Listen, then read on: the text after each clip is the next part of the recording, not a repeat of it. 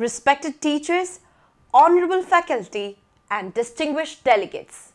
A very good morning to one and all.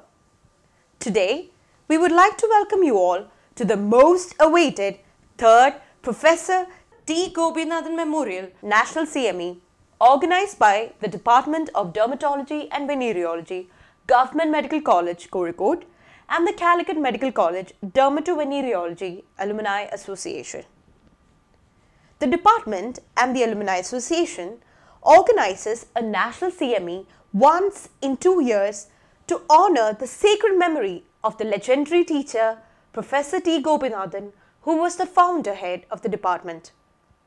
Today, we have eminent faculty to share their knowledge and wisdom on the recent advances in management. We wish you all a great academic feast. An unprecedented situation demands an extraordinary response. The organizing committee is honored to dedicate the CME to our alumni who rose to this occasion and contributed to the fight against the COVID-19 pandemic. Scarring alopecia has scarred the hopes of quite a many souls. We have with us none other than Dr. Murugusundaram S., Founder and Medical Director, Chennai Skin Foundation and Yesudian Research Institute, Chennai, to dwell in detail about the management of this vexing problem. We invite Murugusundaram Sir to deliver the first talk of this CME. And we have the non-specific group, which is defined as an idiopathic scarring alopecia, which with inconclusive clinical and histopathological findings, it may include a end stage of variety of inflammatory scarring alopecias. So in my opinion, I'll put pseudopelade and many end stage scarring alopecias under non-specific.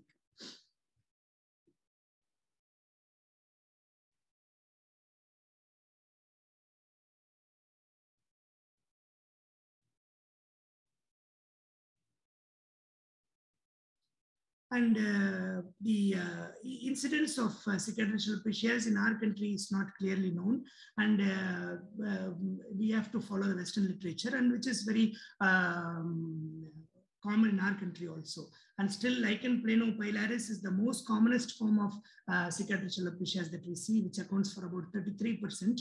And next is the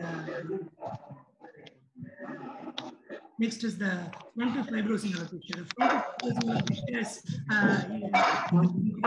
common. Then you have the non-specific cicatricial alopecias, the end-stage cicatricial alopecias, and we have the follicular events. Excuse me, could the organizers mute all of them?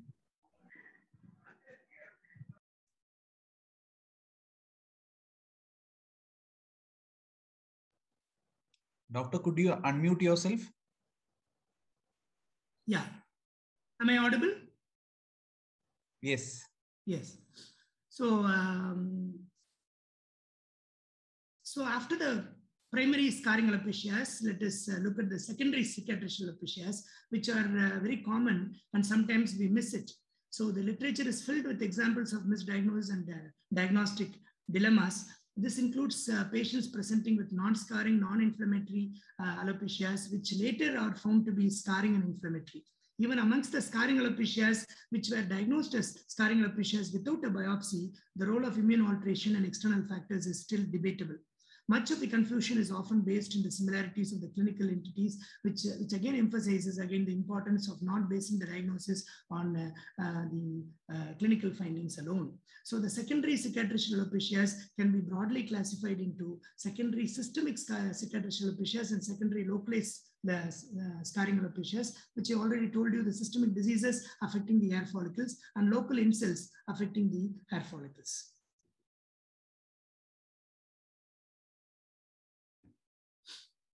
The causes of secondary systemic scarring alopecias can be dermatosis like psoriasis and pityriasis amiantaceae.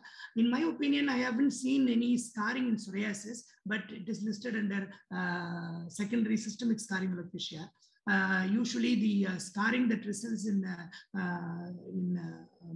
psoriasis alopecias is usually due to traction and also due to trauma. It is not the psoriasis per se, which leads to scarring alopecia or even telogen effluvium. In fact, there is an increased anagen induction in psoriasis patients.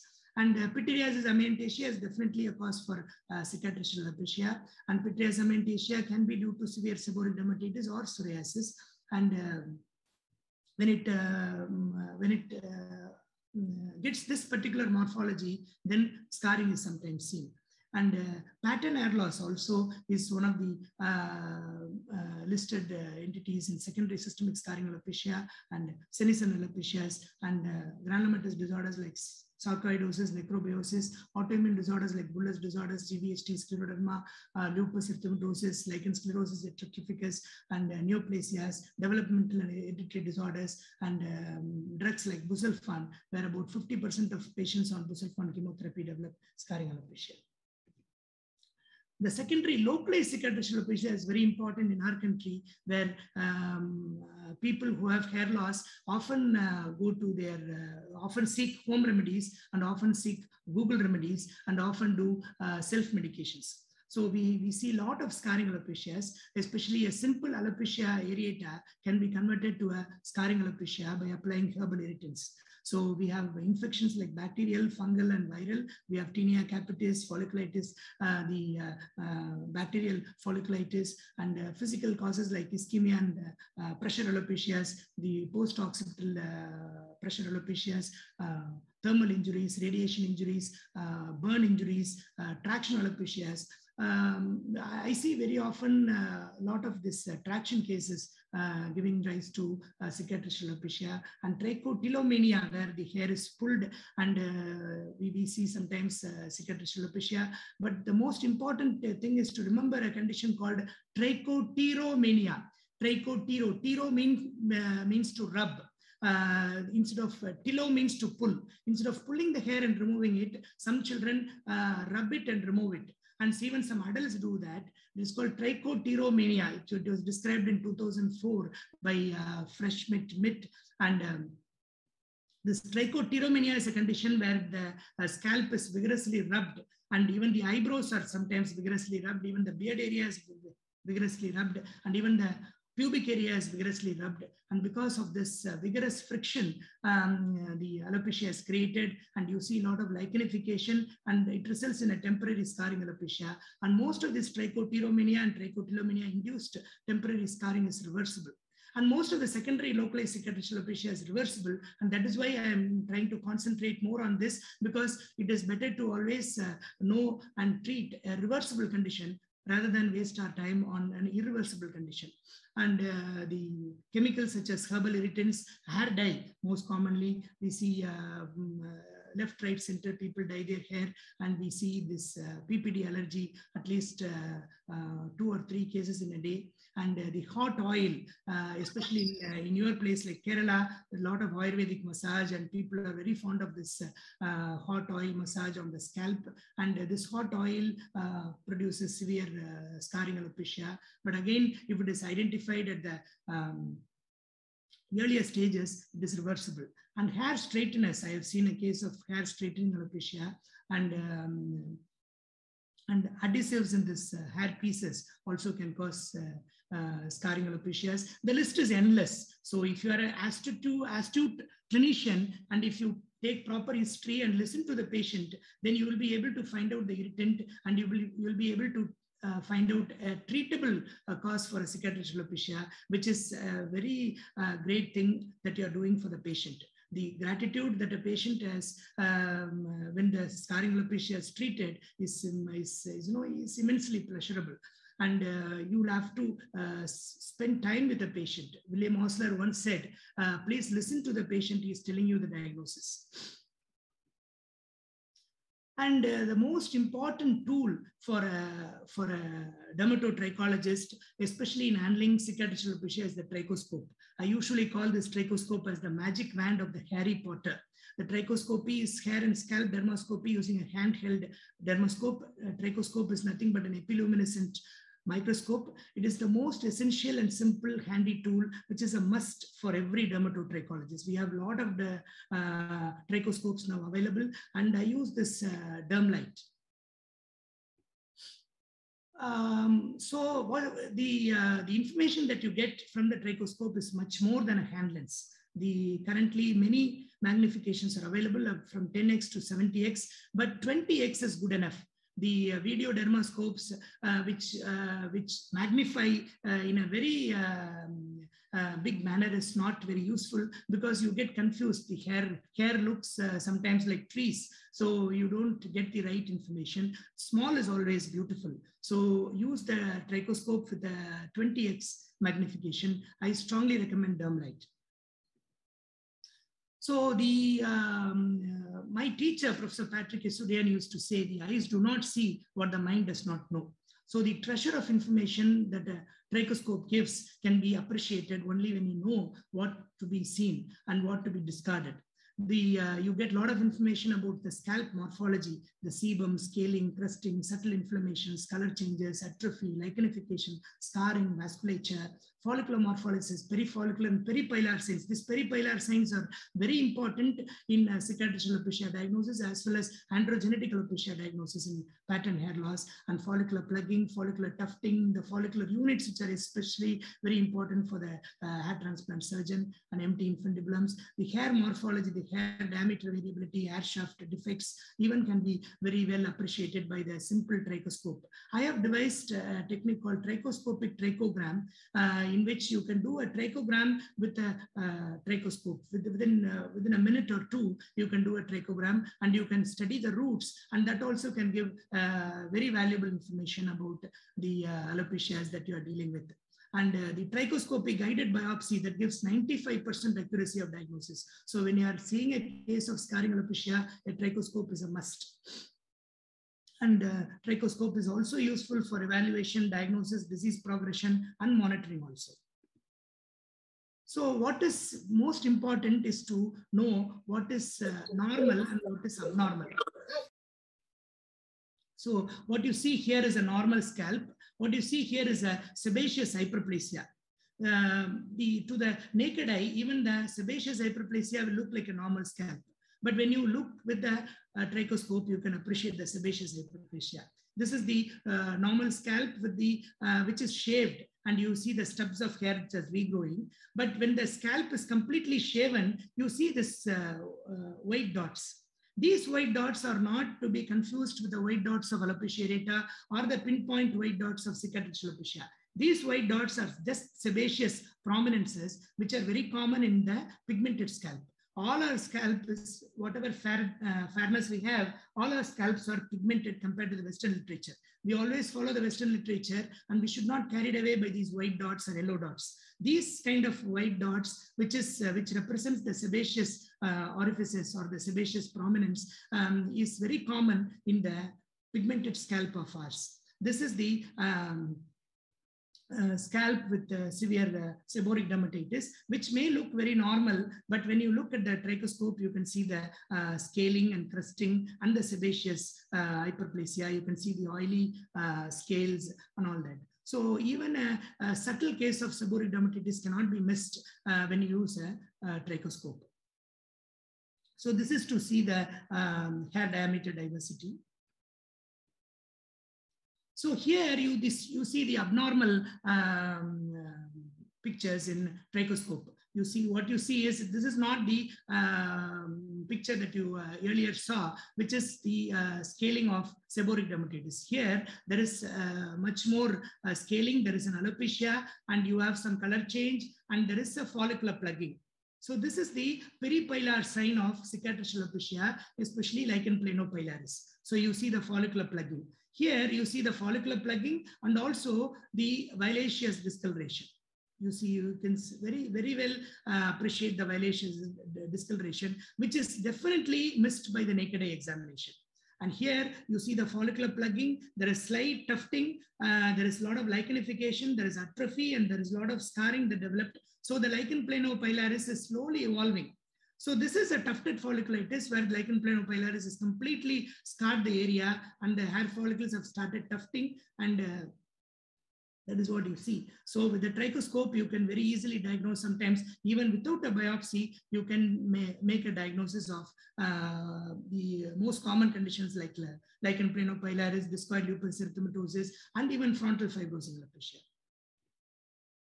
And here the pinpoint white dots. These pinpoint white dots are the recently described entities in trichoscopy by Antonello Tosti. This is a very common feature which is seen in the pigmented scalp, which has a scarring alopecia. This is not a normal appearance. These pinpoint white dots are the prominence of the sweat ducts. And you see the black dots and dystrophic hairs and short regrowing hairs of folliculitis decalvans of the pigmented scalp. Here again, the trichoscopy picture of folliculitis decalvans of the pigmented scalp. Here again, the loss of follicular ostia is seen in the pigmented scalp. So this, you have to train your eye by seeing a lot of pigmented scalp and then devise your own pictures and, your own record of data for your cases. Because if you follow the Western literature, you will be confused, you will be misled. And this is the follicular plugging and the honeycomb pattern. With this honeycomb pattern is very commonly seen in especially the South Indian scalp. You see this follicular plugging and the honeycomb pattern, which is classical of lichen planopilaris. And you can see the violaceous coloration around the follicular plugging area, which represents the pigmentary incontinence around the hair follicle. So with a trichoscope, you can see a lot of things. You will be exploring a lot of things. You'll be finding out a lot of things which are not even listed in the books or listed in the literature, because each and every case is unique. And there is something called wet trichoscopy, because more than the dry trichoscopy, sometimes you get more information on wet trichoscopy when you deal with scarring alopecia. Usually water, alcohol, or ultrasound gel is used. The ultrasound gel is the most preferred, it's easily available. And this wet trichoscopy gives very good information on the twisted loops of DLE, dirty dots, red spider anomalies, and follicular red dots of DLE. And the even in LPP, the red areas lacking the follicular ostia, the perifollicular concentric scaling, elongated vessels, perpendicular to the follicular units, which are all very clear. The wet trichoscopy goes much more deeper than the dry trichoscopy. And in the folliculitis decalvans, you can see the star dust pattern and tufted follicles, and you can see the grains of pepper appearance in dissecting folliculitis. So please try doing wet trichoscopy also if you already have the trichoscope in hand. So this algorithm was given by Professor Ralph Trube, and when you have this, you see with a trichoscope, and when there is an alopecia which is diffuse, then we can go into this. We are not going to go into this because this deals with pattern hair loss and alopecia areata. When you have a localized alopecia, and when the hair follicle ostia are concentrated, when the hair follicle ostia are intact, then you are dealing with alopecia areata. When you have yellow dots and all that, you have alopecia areata. When you have black dots and trichorosis, it could be trichotillomania or tinea capitis. When the follicular ostia is lost, here is what is very important for us. When the follicular ostia are lost, we are dealing with scarring alopecia. If you are dealing with the scarring alopecia, then look for the follicular pustules, then look for the hair tufting, then look for the violaceous discoloration, then look for the follicular plugs, then look for the pinpoint white dots, then look for the red dots. Then you will be able to easily identify the type of scarring alopecia you're dealing with. And then you can do a biopsy, which is again trichoscope guided. So you get a 95% accuracy.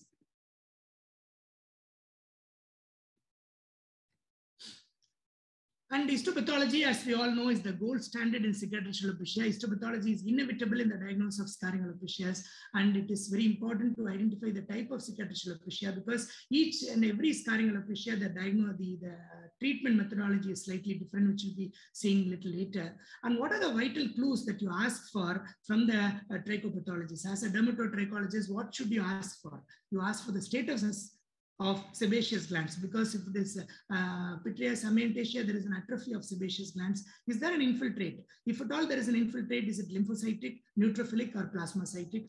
and where is the infiltrate, whether it is perifollicular, intrafollicular, or interfollicular, and if at all there is an infiltrate in which site of the hair follicle. Like the trichopathologist should be able to do the vertical sections and the horizontal sections, and the horizontal sections should be done at different levels, because if the infiltrate is very superficial in the bulb, it could be alopecia areata. If it is deeper in the bulge area, then it could be scarring alopecia.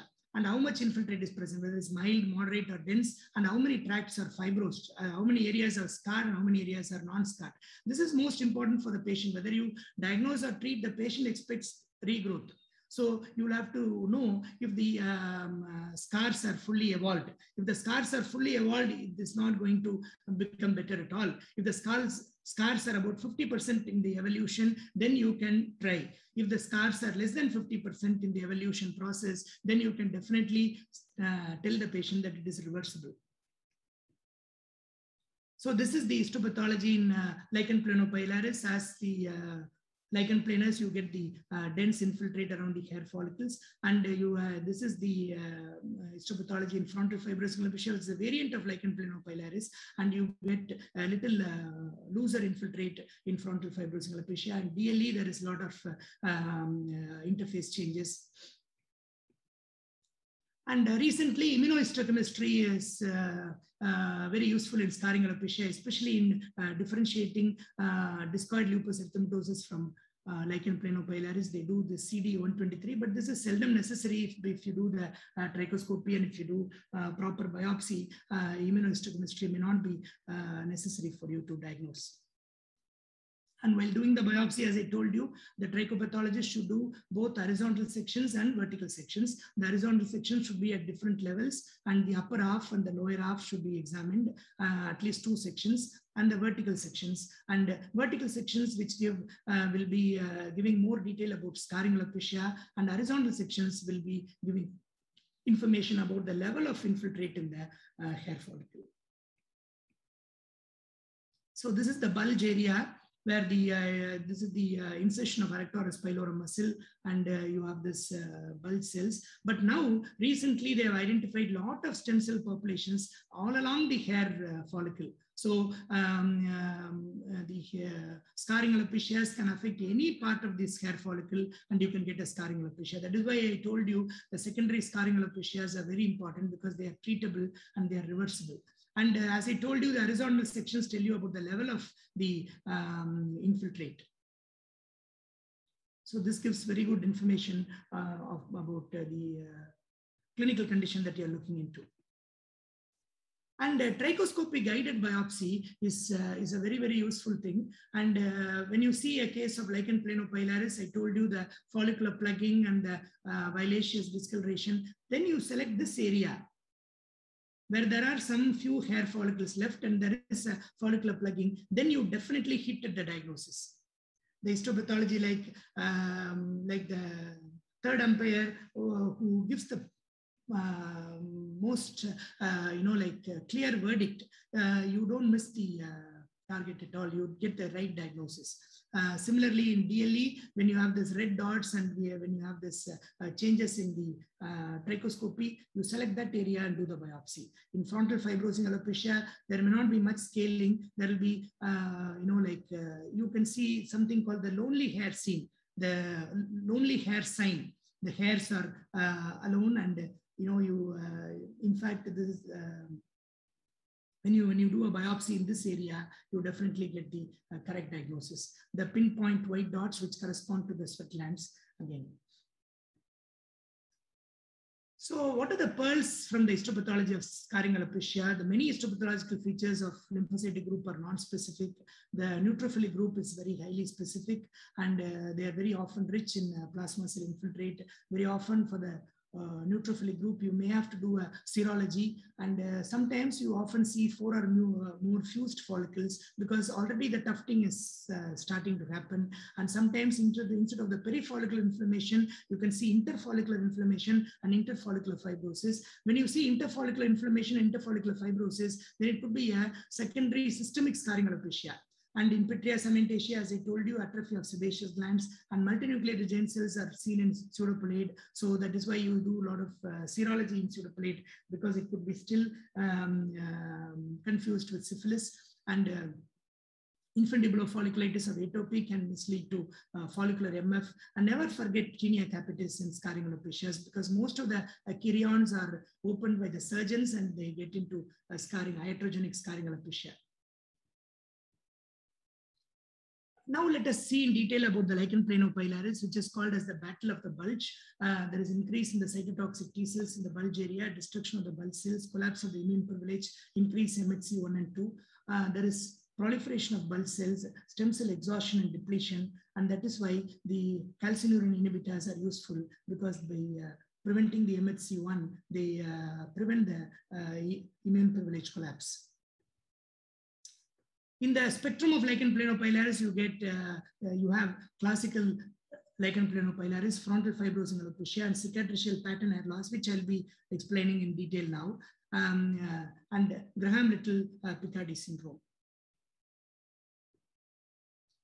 The treatment of lichen planopilaris is ultra-potent steroids, especially the clopidogrel propionate lotions are very useful. Instead of creams, you can use lotions along with the 3% salicylic acid to enhance the penetration. And initially, for the first month, you use it twice a day and then once a day, and then use it on alternate days. The intralesional triamcinolone sometimes is useful, but I don't do it because in scarring alopecia, already the scalp skin is very thin, and you don't make it much more thinner. But you can reserve these intralesional injections for a very, very severe cases or recalcitrant cases. Topical calcineurin inhibitors are very useful. You have this tacrolimus lotions nowadays available, which are very useful than the creams and the ointments. And topical minoxidil is always useful because it induces some hair growth even in scarring alopecia. And it also reduces the perifollicular fibrosis, because in the pathogenesis of pattern hair loss, I would have told you in my previous lectures, minoxidil, there is a loose concentric fibrosis around the hair follicles, even in pattern hair loss. So minoxidil is useful by reducing this follicular streamers and perifollicular loose concentric fibrosis. So minoxidil is definitely an adjuvant in scarring alopecia also. Imiquimod also is useful, but I haven't tried that. This is one of the results of scarring alopecia. It takes lot of time. You'll have to counsel the patient. You'll have to be very patient along with the patient. You also should be patient, and the patient also should be patient. Then you can see some good results. This is after 2 years. And systemic agents, since hydroxychloroquine is the gold standard, and cyclosporin, a lot of reports, but I don't use it much. Mycophenolate mofetil is also safer than cyclosporin, but I don't use it much. I use a lot of pioglitazone, which is very useful. I use a lot of doxycycline, which is very useful. And thalidomide, there are a lot of good reports, but I don't use much. Retinoids, I don't use much. Tetracyclines, I don't use much. Griseofulvin, I don't use. And dapsone, I don't use. I don't have any clinical experience on this. But with hydroxychloroquine and pioglitazone and doxycycline, the results are extremely good. I will tell you a treatment regime which you can follow very simply.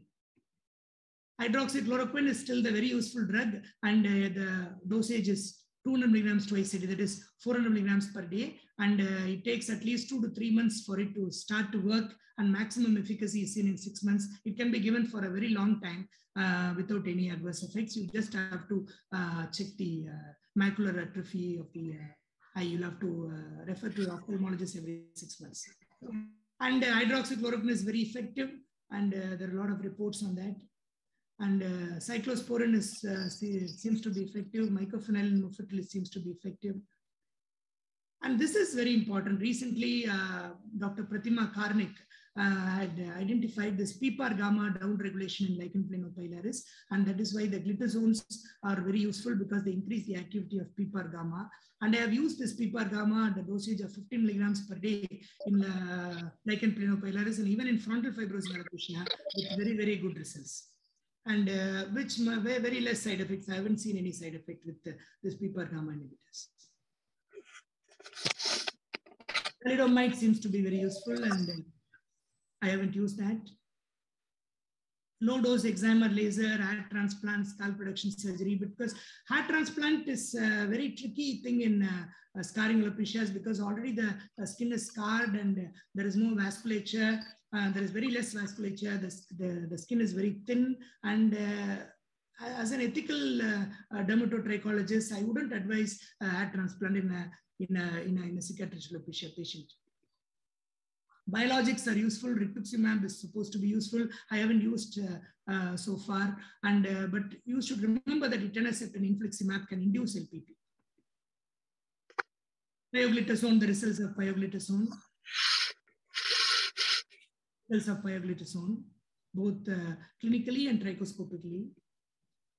Frontal fibrosing alopecia is a very interesting condition which was described by Cosard in 1994. In 1997, he revised it as a frontal variant of lichen planopilaris. In 2010, he suggested that there is a link with pattern alopecia. And there is a frontotemporal broadening band of smooth cicatricial alopecia with loss of eyebrows, predominantly in postmenopausal women, which is increasingly common in our country also. Originally reported to be very rare in Asians, but we see a lot of cases of this frontal fibrosing alopecia in our country now. There is perifollicular erythema and minimal scaling. There is a recession of frontal hairline, temporal hairline, but intact occipital hairline. And there is perifollicular dense lymphocytes with colloid bodies, destruction of the frontotemporal hair follicles by T lymphocytes. FFA can occur in men also. I have seen few cases in men also. And there is circumferential fibrosing alopecia, which is an extension of frontal fibrosing alopecia. And usually there are no LP lesions outside the scalp, except one case reported by Antonella Tosti where there are LP lesions outside the scalp. This is a classical frontal fibrosing alopecia. You see the frontotemporal band with very minimal scaling, very minimal trichoscopic findings. So classical frontal fibrosing alopecia. This is a very important, useful sign called lonely hair sign described by Antonella Tosti. You see this lonely hair sign in all the cases of frontal fibrosing alopecia. This will strike at you. When you see the patient, you cannot miss this. If you see a lonely hair sign, then it is frontal fibrosing with the frontal band. So you can see the lonely hair sign here. And recently they say frontal fibrosing alopecia may run in families. It can be in identical twins. And it can also affect, other than scalp, extra scalp frontal fibrosing alopecia like hair loss in the limbs can happen. It can also happen after the cosmetic procedures and hair transplant surgeries. It also leads to hypopigmentation, vitiligo-like depigmentation. So it again suggests the strong autoimmune pathogenesis.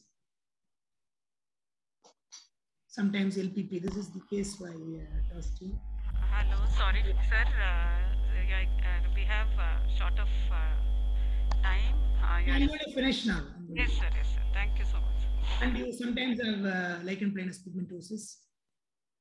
So in frontal fibrosing alopecia, finasteride is very useful. Now, normally I use about 5 milligrams per day, which is useful in frontal fibrosing alopecia. Oral finasteride 5 milligrams. Immunomodulators are useful. Pioglitazone is useful. Hydroxychloroquine, doxycycline, same as LPP. Hair transplant sometimes. And this is very interesting. The frontal fibrosing alopecia, recently, there is a link with pattern hair loss. Though the patient presents like androgenetic alopecia, but on biopsy, you reveal that it is frontal fibrosing alopecia. So there is a link with frontal fibrosing alopecia, and recently this condition is called as cicatricial pattern hair loss. So sometimes when there is a very prominent alopecia in an inappropriate setting, you do a biopsy and then you find this scarring alopecia, then it could be cicatricial pattern hair loss. And there is also a doubt that whether AGA is an evolving cicatrix because there is perifollicular fibrosis in androgenetic alopecia also. And rapidly progressive diffuse fibrosing alopecia is again a new entity. And because of this immune modulator theory, the JAK inhibitors are supposed to be useful, and they are potential therapeutic agents both in lichen planopilaris as well as frontal fibrosing alopecia. Scalp psoriasis, they say that can lead to scarring alopecia only because of trauma and the traction, but not due to psoriasis per se. And then permanent alopecia basically. These are all secondary systemic scarring alopecias. This is the perifollicular microinflammation, which is represented by the brown halos around the hair follicle, which represents the perifollicular microinflammation. So is androgenetic alopecia also an evolving cicatrix? That's a $1 million question. The role of microbial inflammation. So you often need to give antibiotics in the treatment of scarring alopecias. So fibrosing alopecia and pattern distribution, that is what you see in end stage. The arrectoris pylorum muscle is a very interesting area because that is the area where the bulk cells are present. So stimulating arrectoris pylorum muscle may be a new treatment horizon for cicatricial alopecia as well as androgenetic alopecia. Hair restoration surgery, as I told you. Now we come to secondary scarring. We are seeing last few slides of my presentation. This is a young lady who presented with a severe itchy bald patch and excoriations and crusted papules. This is a man who was using this herbal hair colors and developed this scarring alopecia. As you can see the tufting of follicles here. This is a lady who had applied a hot oil and then combed vigorously. So these are all due to the irritants applied, usually the onion juice, garlic paste, and the growth. The first case is due to croton oil. This is the herbal scarring alopecia. In many centers and many salons, they use this croton tiglium, which is a very fatal poison in neonates. It is applied on the scalp. It produces, this is a croton oil. Just for 2 rupees, you get so much of seeds, which is a poison which can kill a group of children. I did a study, and this is the immediately after applying this croton oil, a severe pustular reaction. So this is stage 1, where the acute inflammation is present. This is stage 2, when the inflammation is moderate, when the inflammation has already happened. This is stage 3, the chronic stage. So this is exactly, we also did the histopathology of these cases, and we found that the histopathology is similar to lichen planopilaris, a non-specific histopathology with a lot of lymphocytic infiltrate, sometimes mixed infiltrate also, neutrophilic. So these stages, the acute stage, when it is treated, it is completely reversible. The histopathology of the acute stage, you get neutrophilic and eosinophilic. Eosinophilic infiltrate is present because of the irritants and the drugs that are applied there. Second stage, lymphocytic and eosinophilic infiltrate. Third stage, where there is a lot of fibrosis and sparse infiltrate. So the third stage is irreversible. So it is very important to identify the reversible cases at the early stages, and you have to treat immediately.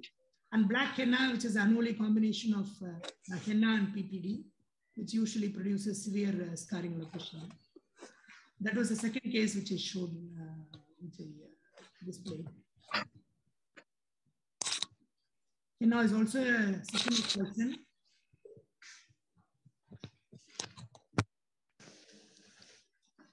And even this temporary tattoos also can produce scarring alopecias.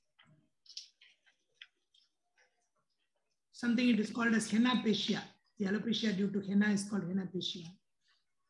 And this is due to the black henna, the unholy combination of PPD and henna that produces severe scarring alopecia. So you do a patch test and you get a violently positive patch test reaction for PPD and henna combination. This is the black henna user almost having a alopecia mimicking frontal fibrosing alopecia. But you see the absence of lonely hair sign. This is a pigmented dermatitis due to black henna, even on the scalp.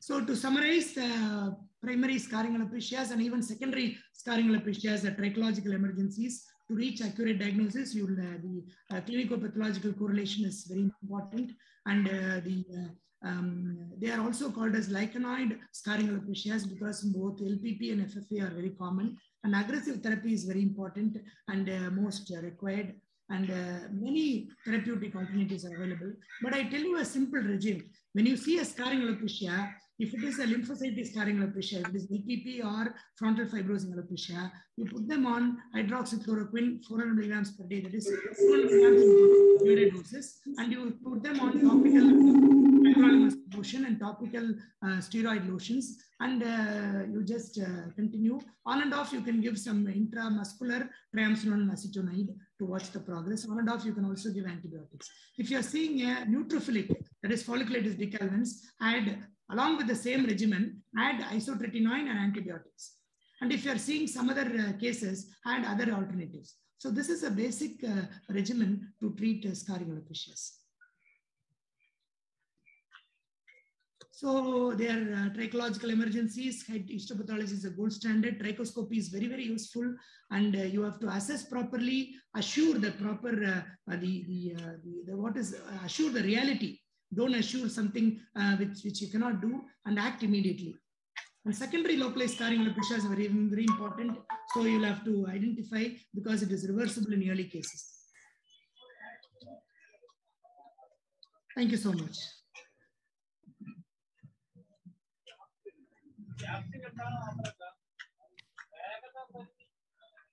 Thank you, sir, for such an informative session. Due to paucity of time, we don't have discussions for this session. Thank you.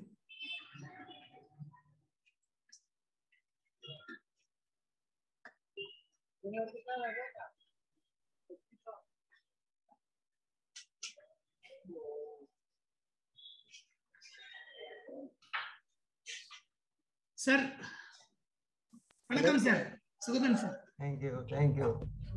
The Department of Dermatology and Venereology, Government Medical College, Kozhikode, has welcomed the 50th batch of postgraduates in 2021. On this occasion, the Alumni Association and the department remember with gratitude our great teachers who molded generations of students into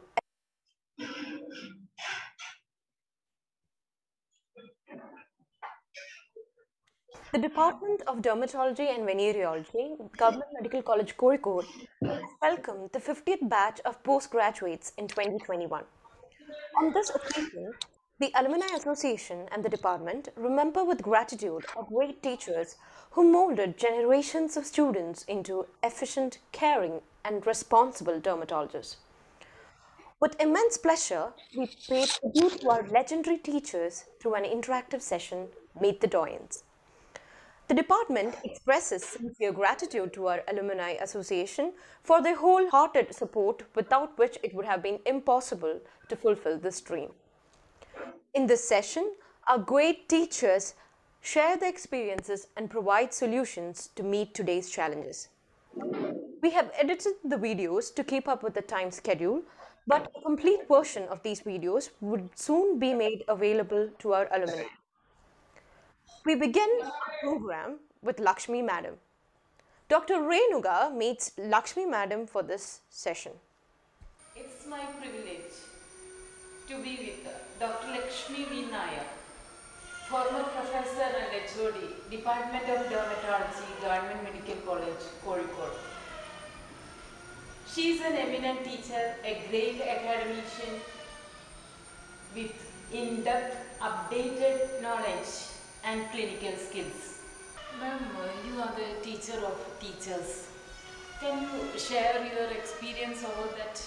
I realize that I have had a very long innings and still I continue to teach. I've been rather fortunate to have some very extremely clever postgraduates, and teaching them, it has been a real pleasure. You know, I still remember the case discussions we had where we discussed each case at length, threadbare, and it was a pleasure for me and the students alike because it was done in an atmosphere without fear. They could ask me anything they wanted. and I would try my level best. And so there were times when I had to say that I don't know, I'll refer and get back to you. Ma'am, throughout these years of experience, what you think current teachers should focus in molding the current budding dermatologists? I think the teachers should always have a quest for knowledge. And once a teacher, I think it's always a student, because learning is such a continuous process. The more we learn, the more we forget. So the teachers should really be interested, and they should not be a medium whereby the facts from the textbooks are doled out to the student's notebook, I would say. They should be able to inculcate in the students an inquiring mind, an analyzing mind, where they should be able to seek out the answers which are rational, and they should be able to apply it into their day-to-day practice. And dermatology has developed so fast across the years, because when we joined, dermatology was a much looked down upon specialty, and today it's the cream among the medical specialties. And with this, I would say that there should be a perfect blend of clinical dermatology and advances in technology. When you support one at the expense of the other, I would say today we tend to support more of cosmetology, dermatosurgery, and so on. Branches like trichology. Yeah, and other branches. Clinical dermatology is often neglected. And many a times when the budding dermatologist is out from the medical college, all they aim is how to set up a cosmetology practice. But then the vast majority of patients are dermatology patients. So we should not sacrifice clinical dermatology for other branches. Enriching branches of dermatology, so to say, because this forms the backbone.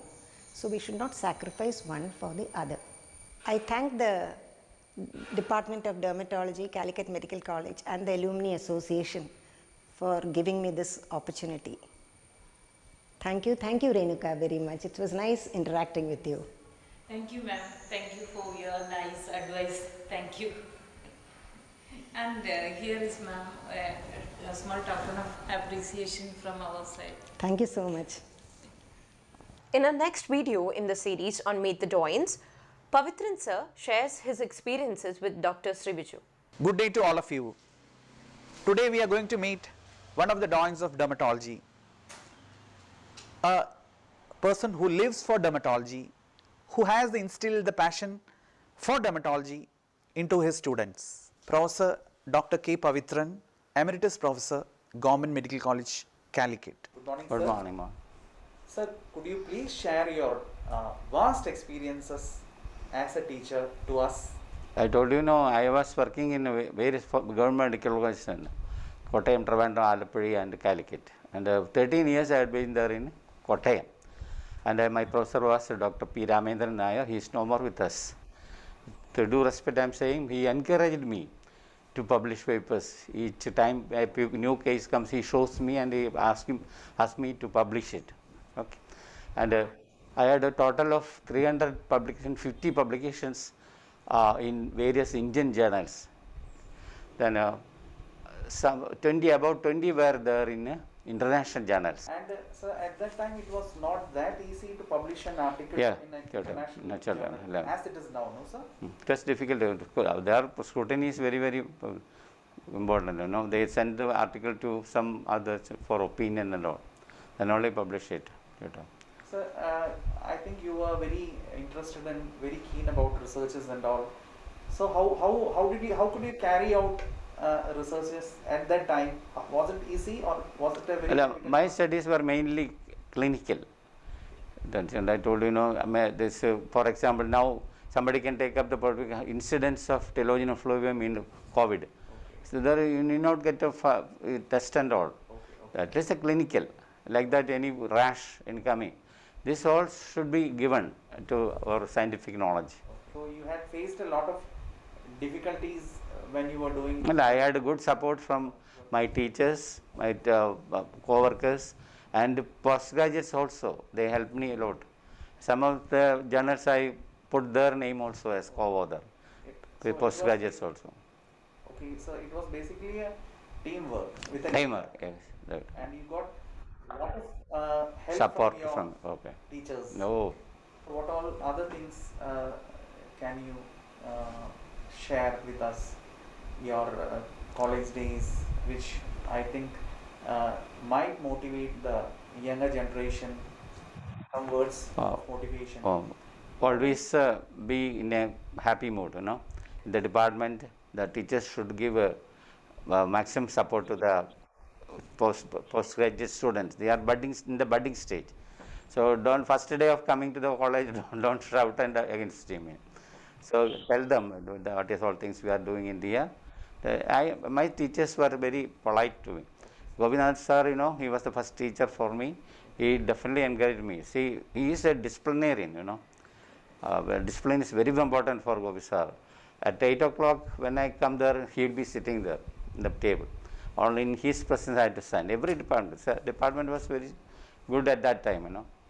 Even now, there's no problem. They are all students of Gopi sir, Sudan sir, and all.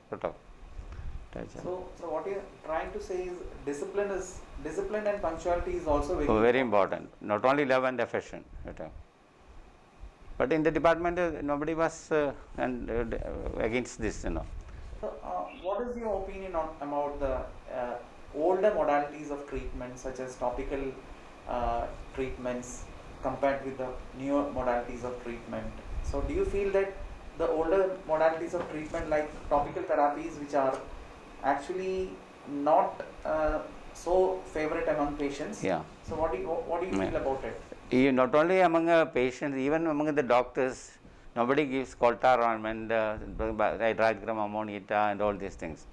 I still use medicines. You must have seen my prescription. Yes, Lacarpices, carpenter. Every patient, psoriasis patients, that I give. Then paste and all made in the pharmacy. Even if you want to give steroid, we give only a small dose. Otherwise, patient will apply steroid alone for a long time. That will create problems. But to tell them that this is a good medicine, you get a response very slowly, but it will be more long lasting than the immediate benefits given by the present medicines. Thank you.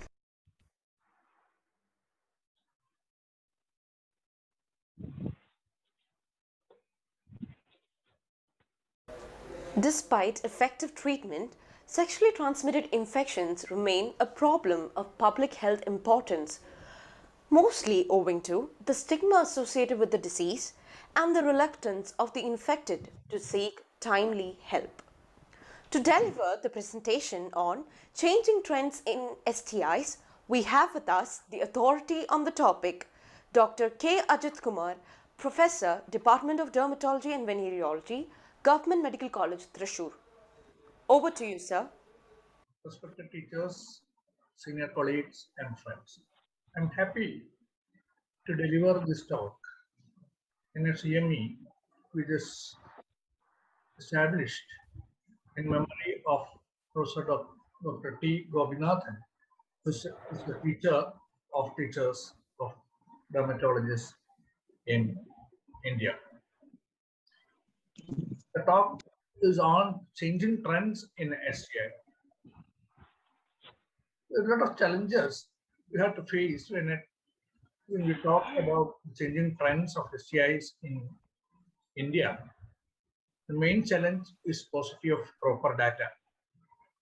Whatever data we have from this region is fragmented data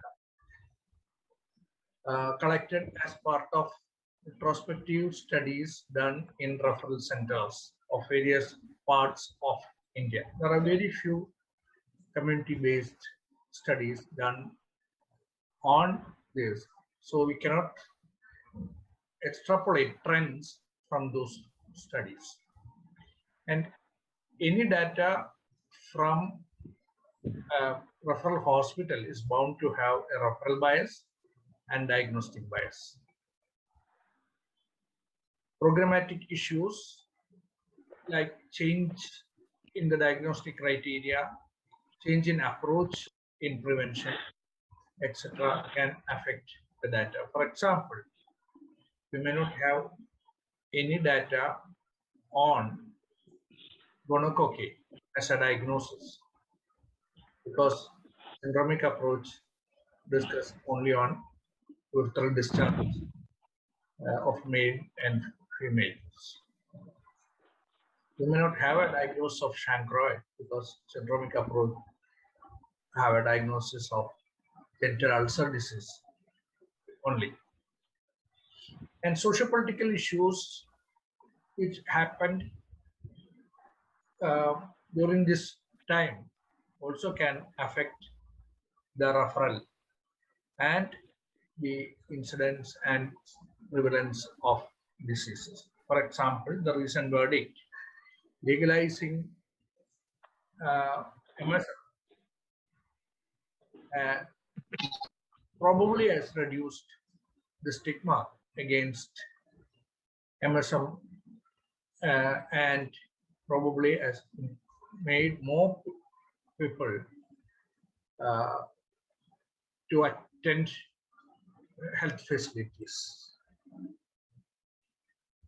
We all know all these STIs, most of these STIs have a history from last many centuries. Syphilis, gonorrhea, herpes genitalis are known from probably prehistoric days. Chlamydia is a recent STI, and HIV too. Before going to the STIs, let me just touch upon HIV as an STI. With the advent of ART and control of the disease as a disease which causes mortality, we started considering that HIV is no more an issue of concern. But that's not true. The last 10 years, the reduction in HIV incidence is only 23%. There are millions of people still getting infected in various parts of the world. And interestingly, the reduction is only 12% in Asia. Okay. So HIV is still an issue of concern. And we have around 35 million individuals affected by HIV, and as ART is going to be effective, the prevalence of HIV will increase. And most of this infection happens as an STI.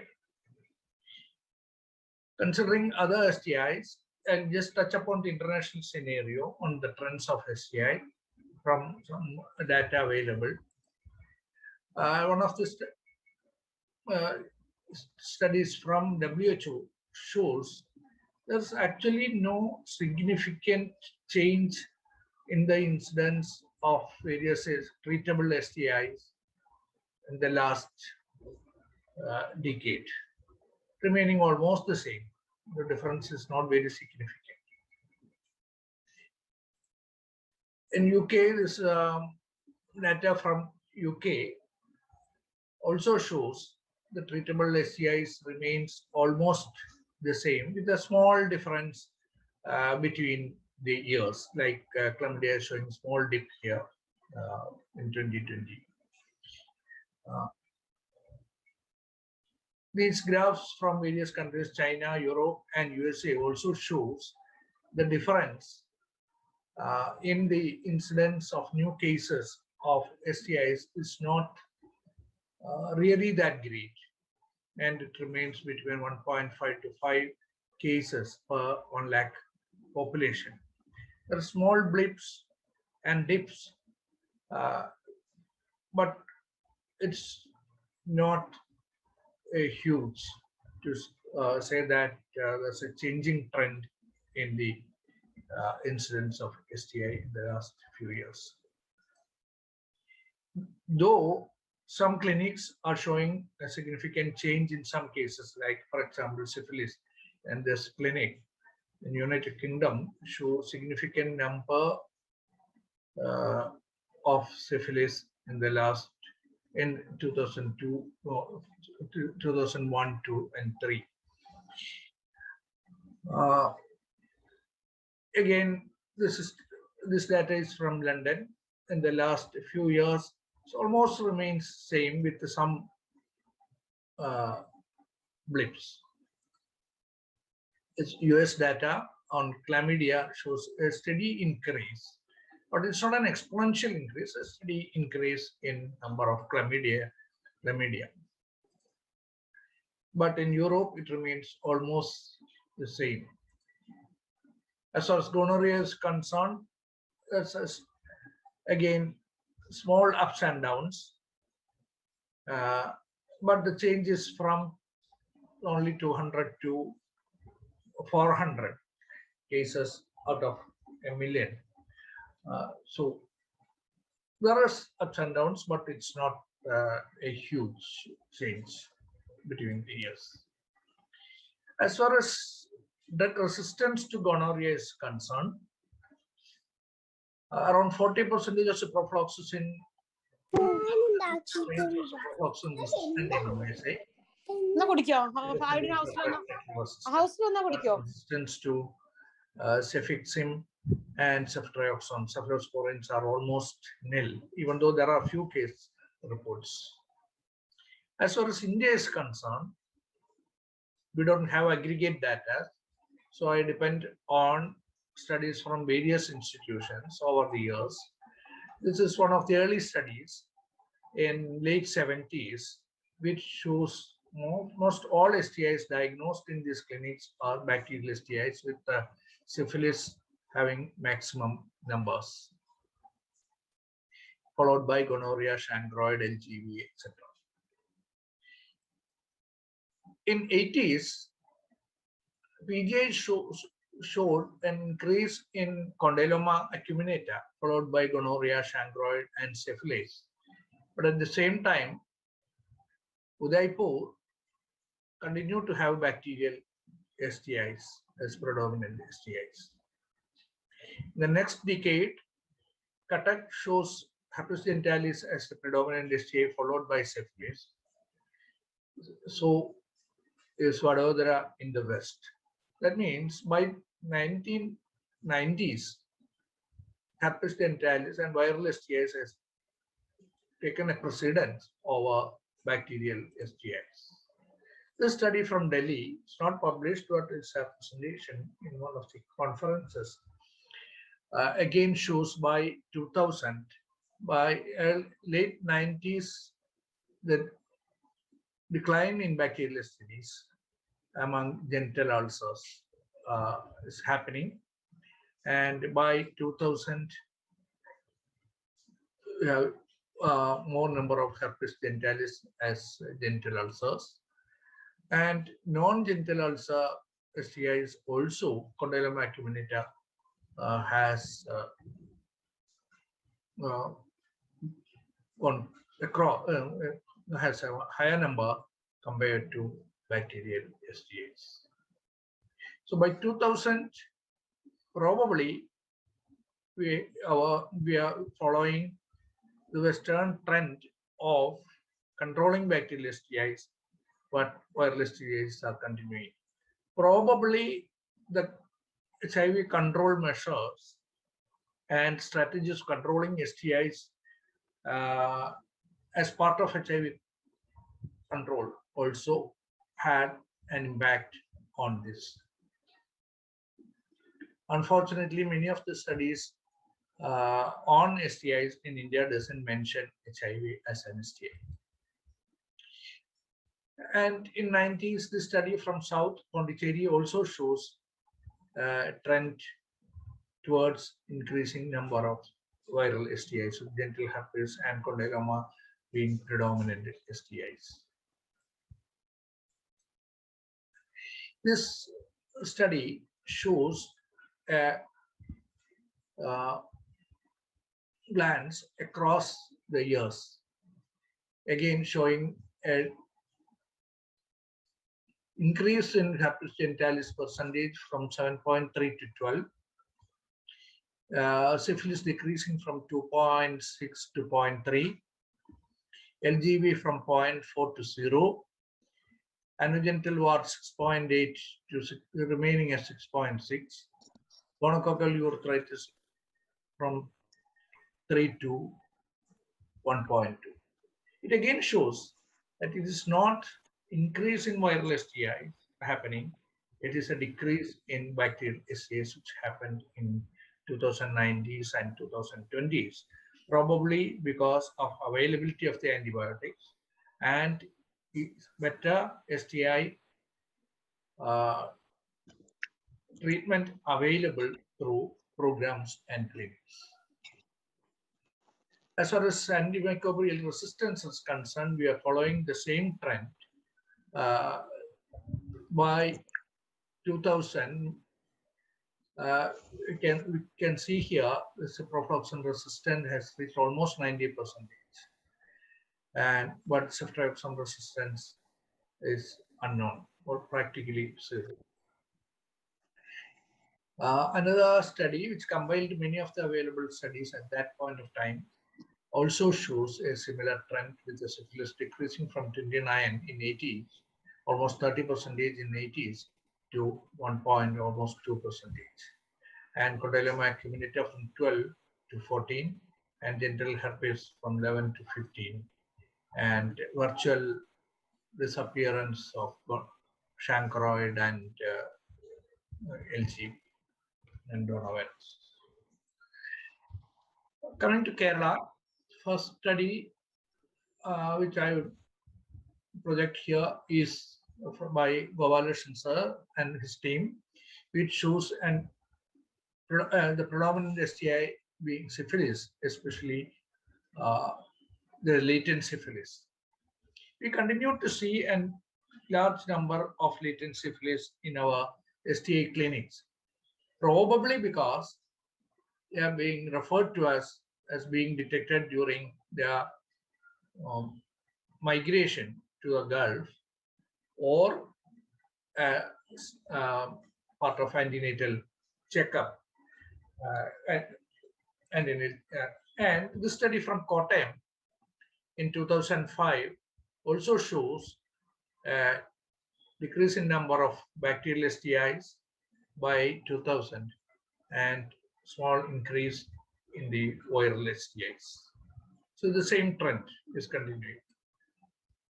This study or trends of bacteria of STIs in Calicut Medical College over the last 20 years shows some interesting findings. All throughout from 1990s, we had higher number of viral STIs compared to bacterial STIs. And the linear trend of syphilis shows a small increase in the last few years, 5 years. And this is predominantly again for latent syphilis or late syphilis compared to early syphilis. As far as herpes genitalis is concerned, it's remaining almost the same with a small increase and decrease in numbers over the years. And Condyloma acuminata is actually decreasing in number. So it again shows we have reasonably good control over bacterial STIs, but not viral STIs. Gonorrhea, again, the number of gonorrhea cases we see is very small. This year we had 0 cases. In 2007 we had 0 cases. Last year we had, in 2017 we had 1 case. So gonorrhea cases also are coming down. And NGO, we don't have good data from whatever is available. Again, there are almost only 2 or 3 cases of NGO diagnosed in our clinic. But why this is happening, we don't know. Probably they are getting treatment outside. And as far as Kerala is concerned, TI programs and presumptive treatment of high-risk groups are very much effective. Almost every town in Kerala has at least one or two TI projects actively working with FSWs and MSMs. So probably that also is helping us in controlling these STIs. Since the previous study showed only data till 2007, I just collected the data available from Calicut Medical College. That also shows the same trend, but there's a small increase in numbers of syphilis in 2019. We don't know why this happened. So I just tried to collect data, state data from Kerala AIDS Control Society. Interestingly, that also shows that some increase in numbers in 2019-20. We don't know what exactly happened here. And in 2020-21, the numbers are coming back to the pre-19 numbers. But we don't know what is the impact of COVID here. Did we miss some cases in 2021 due to COVID epidemic? Is it actually going up? We don't know. Probably we will know by next year's statistics. So we should be a little careful about this data. That's what I feel. As far as chlamydia is concerned, there's very limited data about the chlamydia prevalence or incidence in STI group. But this is what I could gather. Around 20 to 30% of STI clinic attendees have chlamydia infection, and this study shows 23%, but that's a definite bias here because it is done among FSWs in Mumbai, not in STI clinic. But still, chlamydia is there. Probably we are not addressing that adequately. I just had a glance about what's happening in MSM. There's a definite increase in STIs, especially chlamydia and syphilis in MSM in UK. And USA also shows the majority of STIs are happening in MSM compared to heterosexuals. The total number of STIs is significantly more in MSM. One of our PGs did an interesting study recently among MSM clients of our STI clinic at Thrissur. The numbers are very small, but it shows a sharp increase of cases with MSM orientation post 1980. I don't think this is because there's an increase in people with MSM orientation in the last 2 years. Probably this is the impact of the legalization or decriminalization of MSM activities in the country. Homosexuality is destigmatized and they are ready to come to the clinics now. And interestingly, we see the reluctance to accept MSM orientation has significantly come down in the last 2-3 years. There's definite increase, proportionate increase of syphilis and condyloma among MSM compared to heterosexuals in our clinic too. And it's around 10 times more in MSM compared to heterosexuals. And there's nothing new. This is a norm, and this also occurs in HIV and other STIs also world over. So in summary, There's a definite change from bacterial STIs to viral STI in the from since 1990s. There's virtual absence of LGV, donovanosis, and chancroid in the last few years. Chlamydia is probably a significant problem in India too, but we don't have enough data and we are not probably addressing that in the national program. HIV continues to be an issue of concern, which probably we are sort of becoming complacent in the last few years. There is some apparent increase in cases of syphilis from some clinics. But is it really significant? We are not sure. So we should be on watch. And this happened probably secondary to the HIV control activities and considering STI control as part of HIV control in the last few years. Initial days of HIV control, we thought awareness and barrier is the way out.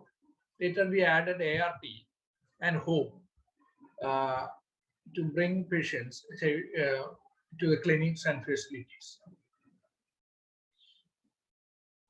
But now what we are doing is adding ART and PrEP as a prevention strategy to prevent HIV. That is good. But the problem is we are probably giving less trust to condoms and behavior change. So with PrEP, you cannot prevent STIs. So there's a chance of STI being missed out from the strategy and an increase in STIs, even though we are controlling HIV. This should not happen. And most of our STI and HIV prevention strategies depend on communication and activities in TI, targeted interventions. Most of the targeted interventions work among the street-based commercial sex workers or MSM communities. But in the last few years, social media is the most common and important area where negotiations and communications happen. So unless we enter into social media with prevention strategies, our conventional strategies may not work. And we can see drug menace is spreading all across India. And what is in store for us in this, we don't know. A combination of social media, drug, and STIs can be deadly. So what should be our future? Likely STDs are under control. We can control them. We can treat them. Probably we need to stress on syphilis and chlamydia. And we should have more interventions among MSM.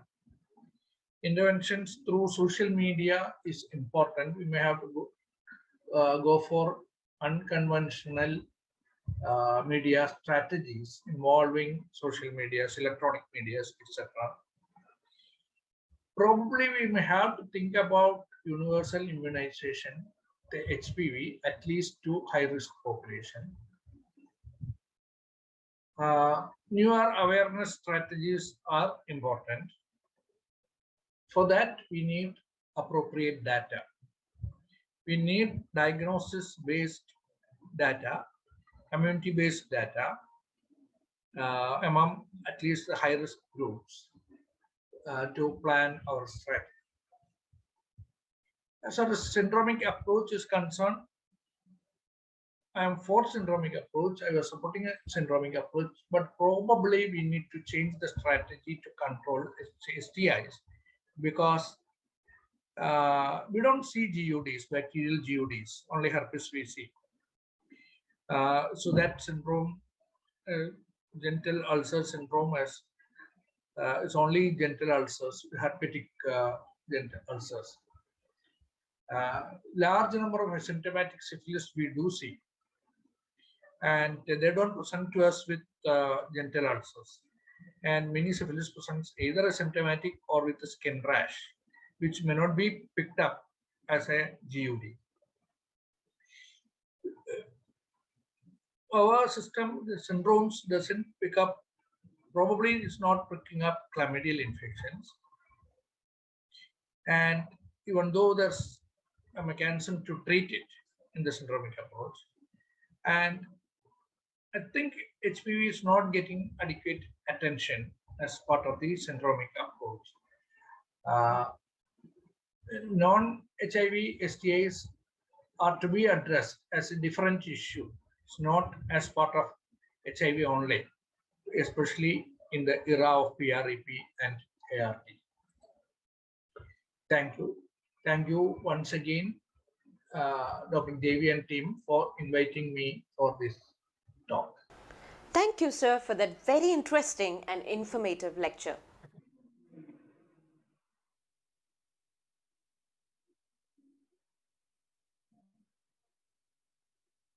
Next, we move on to the most awaited official inaugural function of the day.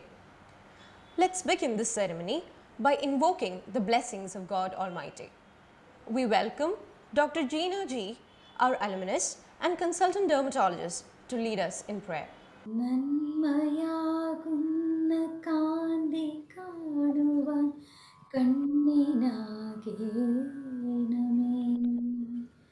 നല്ല വാക്കിൻ്റെ ശീലു ചൊല്ലുവാൻ നാവിനാകേണമേ സ്നേഹമാകുന്ന ഗീതമോ എൻ്റെ കാതിനിണയാകണേ സത്യമെന്നുള്ള ശീലമോടെ ഞാൻ ശാന്തി അറിയണമേ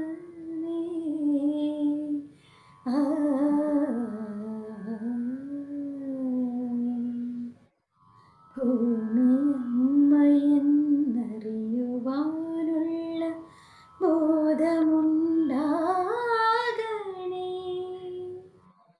ജീവജാലങ്ങളാകെയും ജന്മബന്ധുവായിടണേ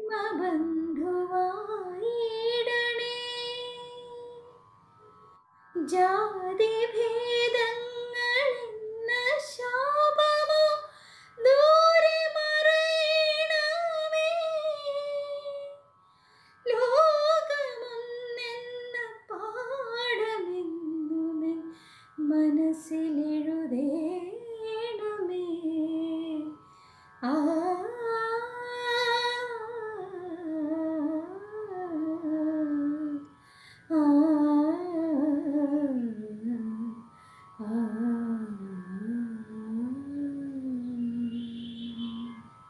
Thank you, madam.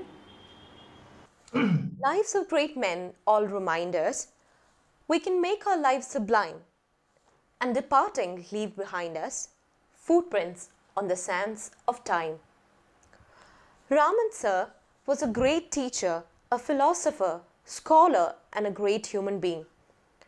Sir was a pillar of support not only to his students but also to all those who needed his help.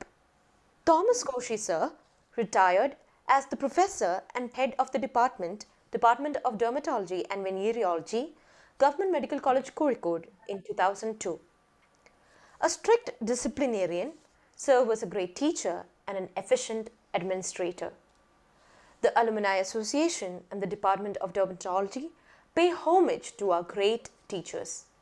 Next, we invite Dr. Devi K, Professor and Head of the Department of Dermatology and Venereology, Government Medical College, Kozhikode, to deliver the welcome note and presidential address. Respected teachers, senior colleagues and friends, a warm good morning to all of you. Today, we are proud to present in front of you the third edition of this prestigious national CME in the name of our Professor Dr. Gopinathan sir. First of all, I welcome our principal, Dr. Rajendran sir, who is a strong pillar of support for us and who has kindly agreed to inaugurate this session. I also welcome Dr. Srijayan, Superintendent NMCH, who has honored us by his presence today. I'm happy to welcome our Professor Dr. Sugadan sir, who is a stalwart in dermatology and also a teacher of many of us teachers. Sir is giving the keynote address today. I'm also happy to welcome our Professor Dr. Safia Madam, who is delivering the alumni oration today. I'm happy to welcome our teacher, our respected Professor Narayani Madam, and our esteemed alumnus Dr. George Kurian, who is President of IADVL Kerala at present, and all other teachers who have joined us today for this program. I'm happy to welcome all the esteemed faculty who have agreed to enlighten us today with their wisdom and knowledge. I welcome all the alumni members and all other dermatologists who have joined us today for this CME from the various parts of the country. Professor Dr. Gopinathan sir is a legend of modern dermatology. He was the professor and director. He was the director and professor of our department from the year 1956 to 1987. He was instrumental in starting the PG course in dermatology in the state of Kerala for the first time in our department at Calicut. He was the founder president of IADVL Kerala, and he has also adorned the position of national president of IADVL. Sir departed us in the year 2016 on April 13th.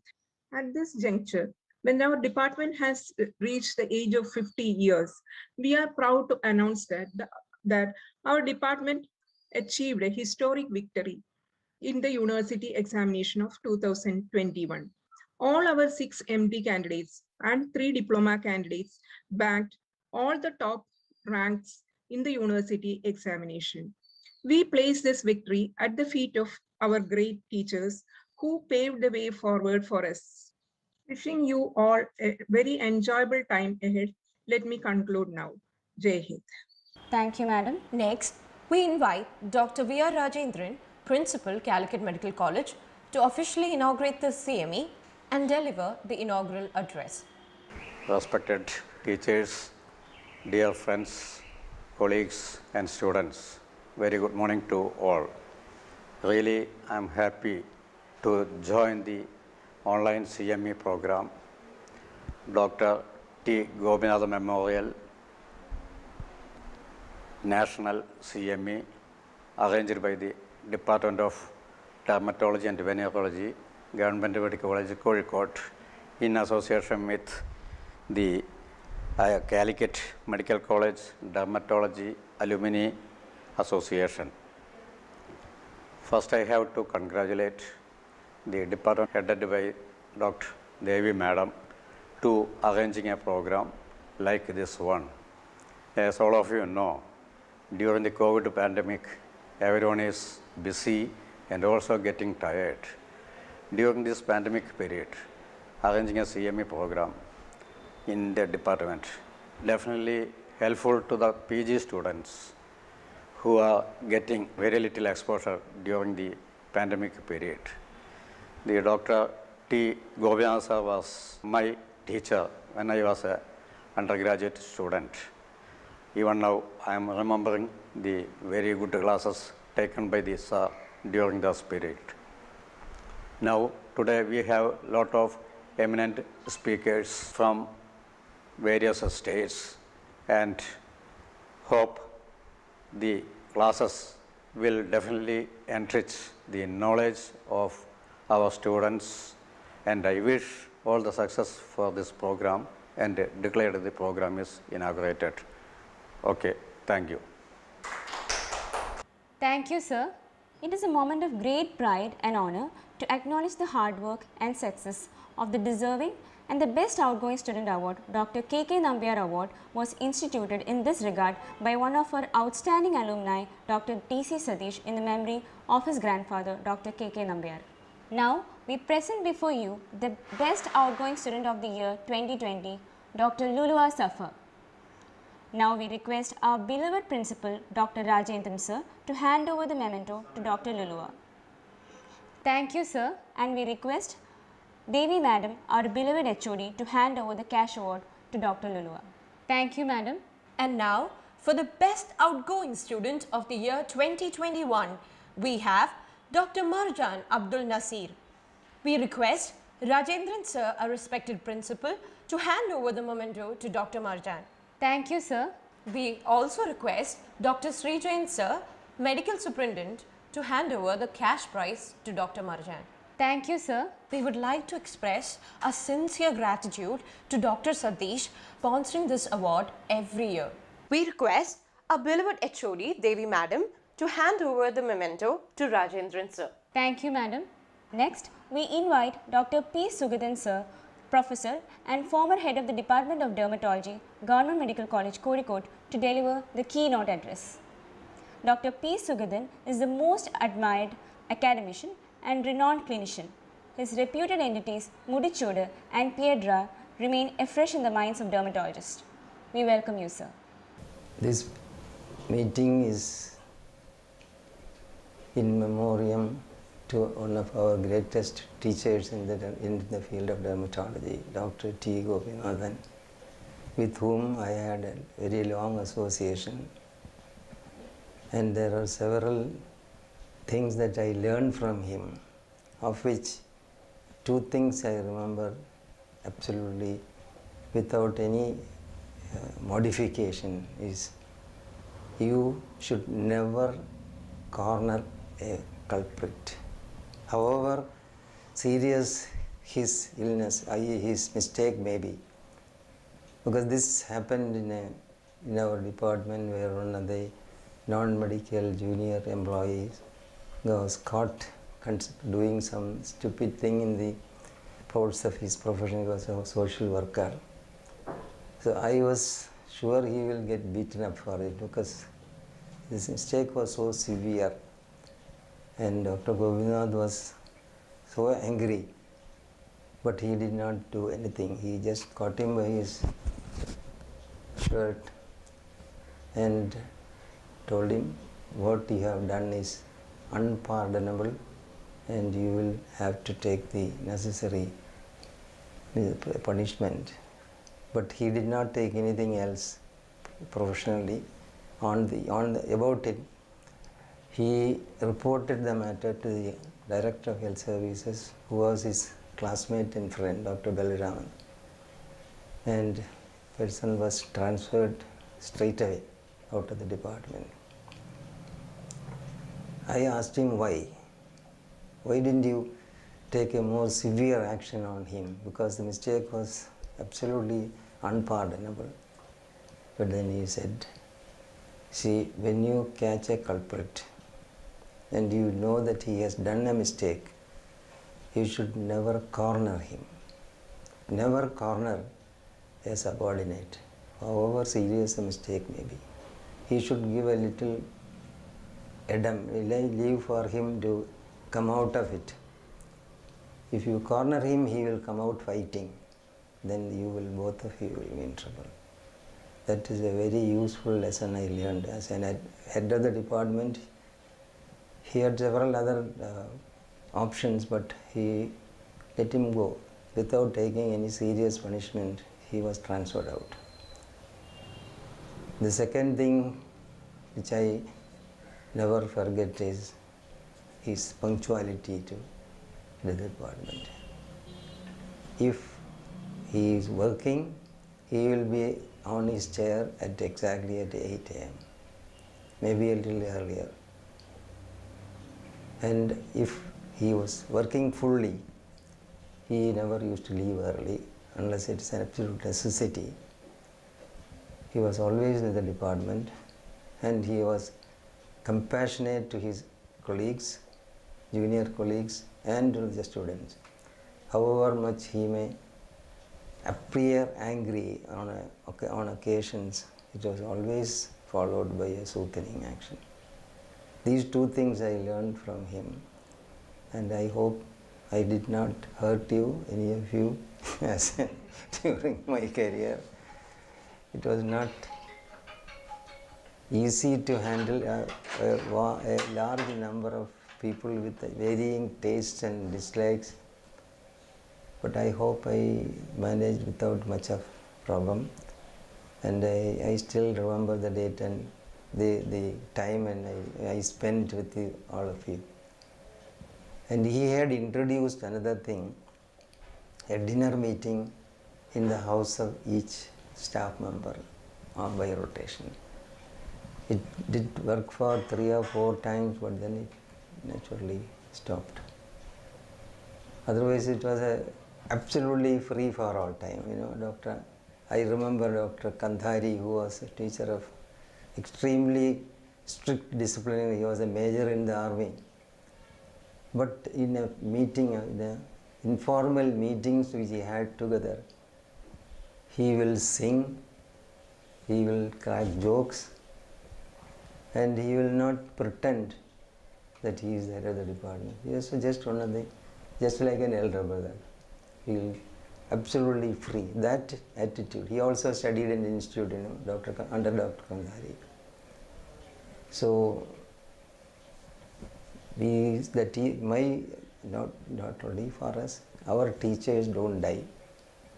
They live through, maybe you will copy an example or a pattern of behavior from the teacher unconsciously, which others may imitate if they find it attractive.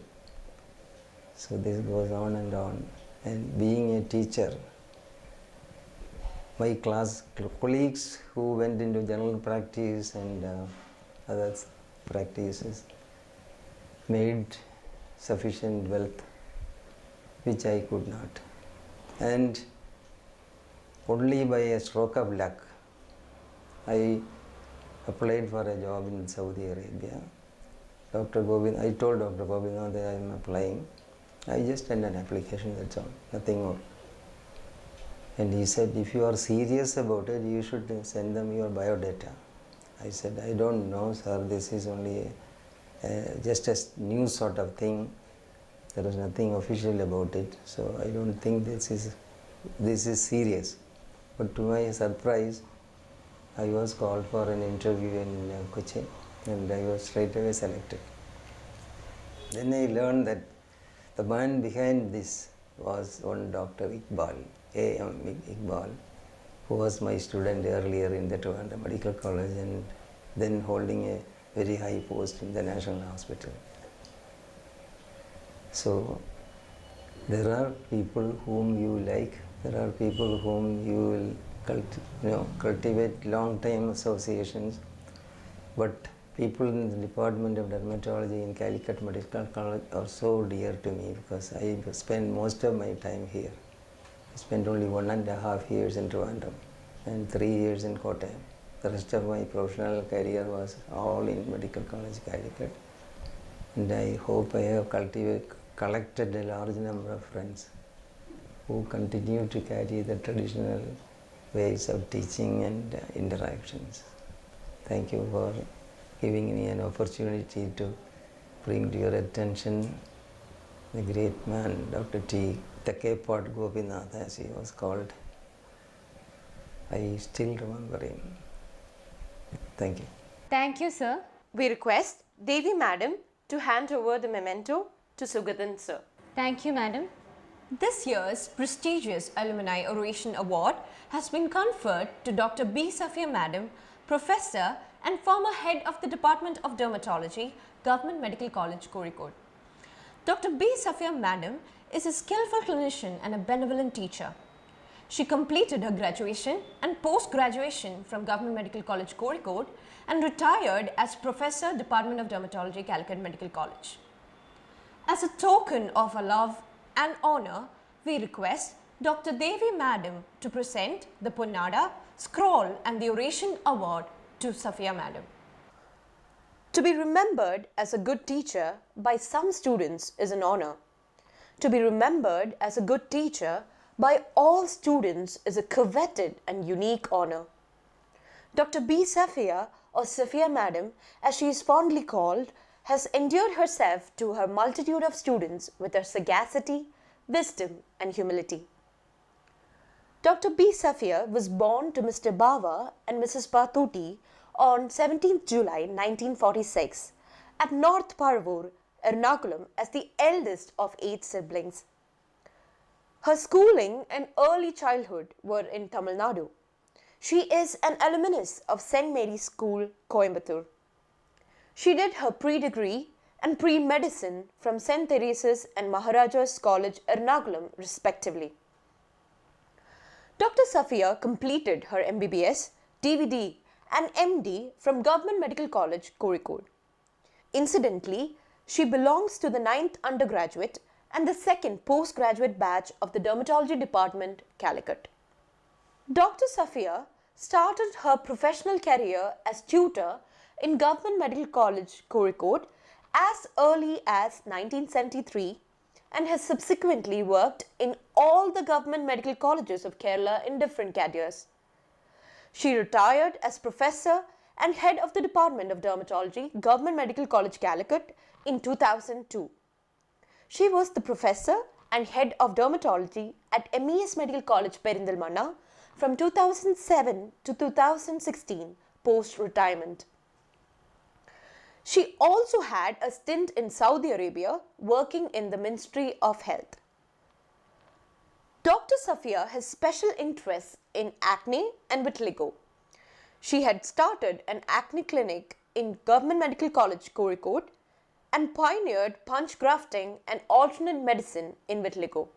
Other fields of interest in dermatology include genital ulcer disease, which was her thesis topic as well, dermatitis in coconut climbers, hand eczema, PRP in leg ulcers, to name a few.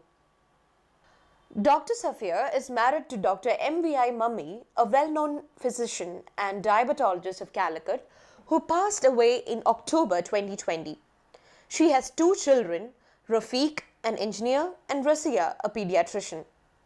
At present, she is living in Calicut with her son and family. Her hobbies include listening to music and reading. She was also an active sports person, an athlete and basketball player, and a member of the Calicut Medical College team. Her students will always cherish her classes, which were a judicious mix of academic wisdom, quiet humor, and quick wit. Empathy to patients, innate simplicity, kindness to fellow humans, and dignified demeanor are Madam's core qualities which are worthy of emulation, making Dr. Safia an iconic teacher. May the God Almighty shower His choicest blessings on Dr. Safia and family today and every day.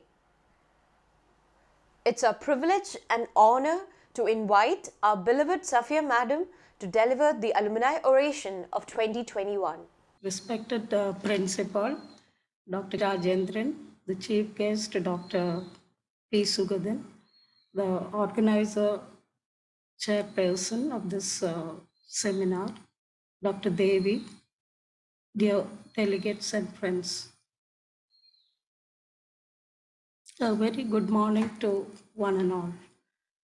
I thank the organizers for giving me this opportunity. I have selected a topic, the Charcot foot, early diagnosis and management of the acute phase. Jean-Martin Charcot, the famous French neurologist, described the disease in 1868 in some cases of tabes dorsalis. The condition is also known as Charcot's arthropathy or Charcot's neuroarthropathy. Association with diabetes mellitus was described by Jordan in 1936. Since then, diabetes mellitus is the most common association of Charcot's arthropathy and is considered one of the late manifestations of diabetes with peripheral neuropathy. The condition is defined as a progressive degenerative disease of the joints and bones of the lower limbs, leading to deformity and ulceration, and ultimately may need amputation. The other joints involved are the spine, the hip, the knees, and the wrist. The incidence of Charcot's arthropathy in diabetes mellitus is very low, 1 to 2%, while it increases to 13 to 35% when the patient is suffering from peripheral neuropathy also. The pathogenesis of the disease is explained on the basis of the popular theories, one by Charcot called the French theory, and the other by German workers Folkman and Virchow. And now we have another theory, the third one, the vascular theory, incorporated by Edmonds et al. In 1982. The subject of pathophysiology and pathogenesis of Charcot's arthritis is a subject of great interest, and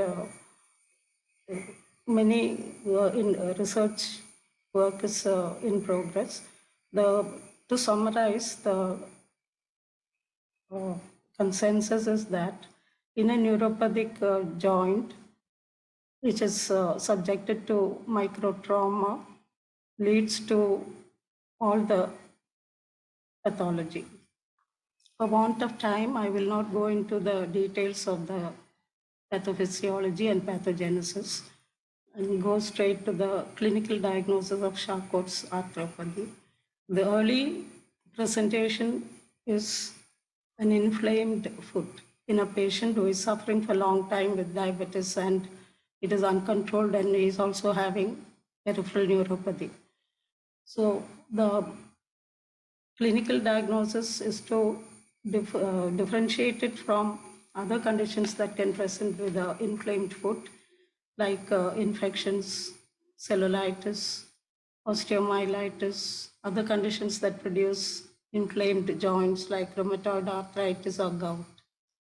In this connection, a review report by Mozart et al. Mozart from Kansas gives a step-by-step diagnostic method, which he calls the flow chart, and it is useful as a guide. On examination, the foot is swollen, erythematous, and it is relatively painless, and there is a rise in temperature, which is showing a difference of 2 to 6 degrees centigrade from the opposite side, which is uninvolved. Usually it is unilateral, and there may or may not be a history of recent injury to the foot. Peripheral neuropathy is confirmed by the simple tests of testing for sensations by the monofilament brush using the knee hammer and the tuning fork. These are best ways to clinically diagnose peripheral neuropathy. At this stage, the patient needs no extensive investigations. Can rule out systemic involvement, and also rule out if the patient has excessive blood sugar or is out of control of the blood sugar by doing tests like the TC, DC, ESR, C-reactive protein, and test for HbA1c. Then moving on to other investigations, we have the plain X-ray and the MRI. The plain X-ray will not show any change during the first phase of acute inflamed foot. For clinical purpose, we can describe this findings as an acute one and or occurring as a chronic one. The clinical course of the disease is acute for the first 3 to 5 weeks. It is called latent or inactive or chronic. On the 2 weeks or 3 weeks too, it can extend up to 6 months or 2 to 3 years, in which case the bone damage has already occurred and the bone is in a healing mode. It is interesting to note that the earliest changes occur in the MRI rather than in the plain X-ray. The X-ray may show evidence of fracture of small bones or edema of the bones, while in the MRI you can see the changes occurring in and around the joints, the subluxation, the deformities like loss of the arch of the foot, or even changes that have been described in textbooks like the sucked candy appearance or the penicillin cup deformity or the other deformities like the rocker bottom foot. All these make their appearances in the early phase. So the early diagnosis is very important if you want to prevent the progress of the disease to the mutilating stages. The clinical findings can be correlated with the radiological findings, and it has been classified by several workers to include the anatomical and the deformities also. So the earliest classification was by Pike and Holtz, and the others who described the classification are Brodsky, Sanders and Frickenberg, Sella, Bartlett, and more recently, Dr. Holmes et al. The classification was in stages called by Roman numbers 1 to 5, while Holtz et al. Introduced the stage 0 also to include what he called the prodromal changes. This occurred, according to him, even before the inflamed is clinically presented. So he says it is important to screen patients with diabetes and peripheral neuropathy to elicit this stage so that early intervention can prevent the progress to a full-fledged arthritis. Andreas et al. From Zurich, Switzerland, has reported a pictorial review in which the stages of MRI and X-ray are depicted, and it can be used as a guide. To find out the stage 0 or the prodromal stage, there are some patients who have at-risk characteristics, at risk to development of Charcot's arthropathy, and these include uncontrolled diabetic patients with neuropathy, and those who are obese, have other comorbidities like hypertension or coronary artery disease, who are alcoholics or use tobacco, and those with other diseases like renal failure or on treatment for dialysis, or who have undergone a surgery or transplantation or more recent trauma to the ankle or foot.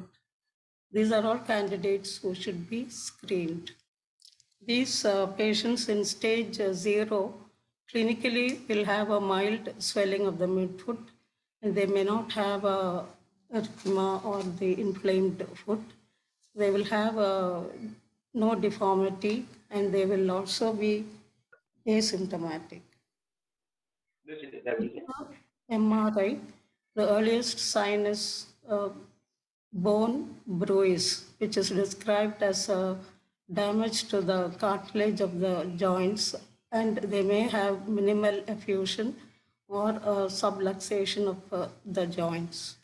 In this connection, I would like to mention a report which was from Amrita Institute of Kochi, where they have subjected patients with diabetes and peripheral neuropathy to X-ray evaluation, and they discovered a ratio of incidence of 4.9% of Charcot's arthropathy in patients who had only the radiological features. Clinically, they had no evidence of Charcot's arthropathy. Having diagnosed Charcot's arthropathy and staged it, either stage 1 or stage 0, the management begins with the patient education. The chronic nature of the disease, the need for long-term treatment, and the importance of compliance have all to be explained to the patient. If neglected, the chance of the disease progressing to ulcerations and the need for amputation will all be explained to the patient. An informed and motivated patient will give compliance, and the treatment will be successful. The next step in management is referral to a center where a multi-speciality approach is followed. For example, the plastic surgeon, the physician, and the podiatrist, and the persons concerned in making the orthotics and the footwear are all available under one roof. One such institute that I came across is the Creative Plastic Surgery Group, which is functioning in Kozhikode District Cooperative Hospital for the last 1 decade. Most important step in the acute inflamed foot is to give it rest and offload the weight from the involved foot. So immobilization of the foot and joint. So these are best done in a hospital setup. So the initial 1 to 2 days are the patient is admitted with bed rest, elevation of foot, and application of ethyl glycerin or magnesium sulfate creams, and the patient is instructed to normalize his blood sugar also. Analgesics, antibiotics, and other non-steroidal or steroids are not indicated in this condition. After the edema subsides, the patient's foot is put in a cast, the total contact cast, which is applied up to the knee and below on the plantar aspect also. And it is left to heal, it is allowed to harden, and he has to continue with the avoidance of weight bearing and walking. After 4 weeks, the cast is modified into a walking cast that can be cut and modeled by experts to produce a walking cast. The second choice is to buy a diabetic air cast, which is available, and it can be patient friendly, and it can be used throughout the day, and it can be removed at night so that the patients feel comfortable. This procedure of offloading, avoidance of walking, and treatment for the other comorbidities should continue for 6 months to 2 years or 3 years. And this is the time the bone is healed, and it will clinically and radiologically show evidence of healing, like resorption of the bones and coalescence of the fractures, consolidation, and arthrodesis. Sometimes bone abnormalities like exostosis and the deformities and the anatomical deformities will persist, which may need surgical intervention. This is done only after the foot has healed. This again can be demonstrated by radiological findings. So the importance of screening or radiological findings is very important in the management of Charcot's arthropathy. The ideal time for removal of this offloading devices and for the patient to move on to a footwear which is custom made is when the radiological findings show there is no edema in the joint or in the bones. The idea of putting the foot, keeping the foot immobilized and using the offloading methods is to have a foot that is not deformed or one that is not having any ulcer, and it is in a plantigrade position to be moved into a appropriate footwear. This may take 3 years, so it is going to be a very tedious process, both for the patient and for the persons concerned in giving health care. About the medical treatment at this stage, we have some drugs which are found to be influencing or acting on the bone healing. For example, biphosphonates, calcitonin, parathormone hormone, vitamin K, denosumab, TNF alpha inhibitors. These are not routinely used, but have some role in reducing the inflamed stage and also arresting the progress to the more complicated cases in the acute arthropathy. These drugs have undergone randomized controlled trials with the placebo in several centers and found to be useful. These are mainly indicated for persons with osteoporosis, that is usually ladies with the menopausal osteoporosis. A few words about the normalization of blood sugar. With consultation with the physician and the diabetes specialist, we can control the blood sugar and keep it under normal ranges throughout the day. That is by using of diet and insulin and oral hypoglycemic agents. And another thing I want to say is about the lifestyle changes that have to be undertaken during this period and avoidance of stress and use of what we call antioxidants to counter the metabolic stress that can be induced and many diseases, for example, even old age and diabetes and the peripheral neuropathy, because of the drugs that they are given for the treatment, they can have what's called oxidative stress and depletion of the essential antioxidants. For this, we have to modulate the diet and also take supplements. So in clinical practice, we use a lot of supplements. So ideal ones should be selected for these patients. A list of drugs depleting the necessary vitamins and the antioxidants is given in a report by Benjamin et al. So that can be used as a reference guide.